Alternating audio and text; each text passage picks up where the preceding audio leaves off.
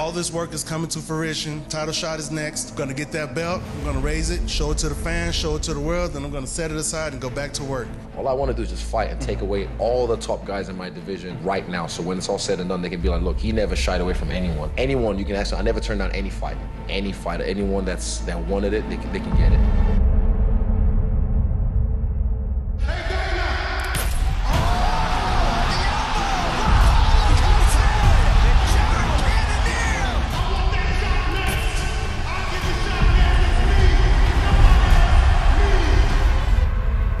We want to see the best Izzy we can possibly get on fight night, and I feel like right now, Jared Cannonier is the right person for that.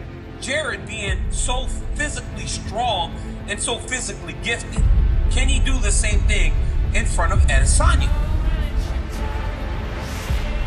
I know who I am, and I know what this guy brings, and I know how dangerous he is. That's what gets me excited, and that's what makes me motivated every time I step up the train.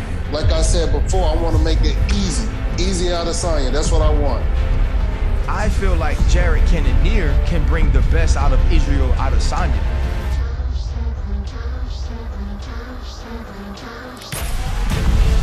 Israel Adesanya, I'm telling you, his ability to see things and to punch and find spots are so much better than anyone I've seen in the octagon. I love that about Israel. You know, he's ready for who's next. Who else thinks they can beat me?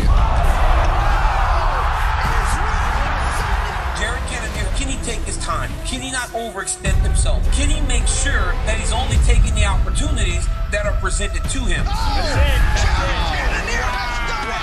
Anybody, anytime, anywhere.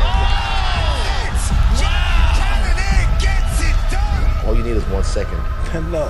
Yeah. A second of fight is too slow. Tenth of a second.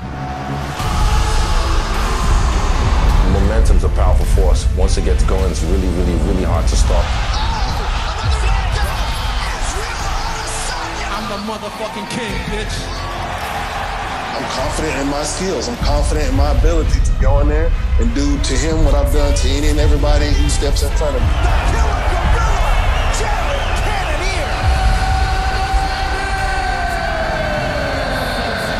Well, I'll put on that Pokemon little Pikachu costume and go in there and shock the world. He's good. He's good. But unfortunately, not good enough.